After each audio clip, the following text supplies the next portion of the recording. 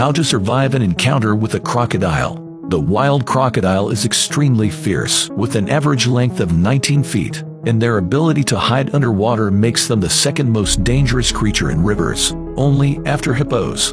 Don't let their short legs deceive you. They can swim and run very fast. When they try to grab you, they are estimated to be 160 times more dangerous than a shark attack. So, if you are caught up by them, what should you do to escape?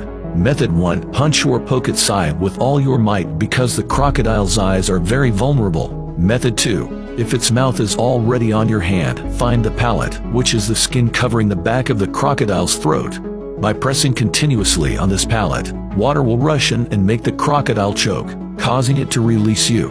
Method 3. If you are on land before an attack occurs, you must not let the crocodile drag you into the nearby water.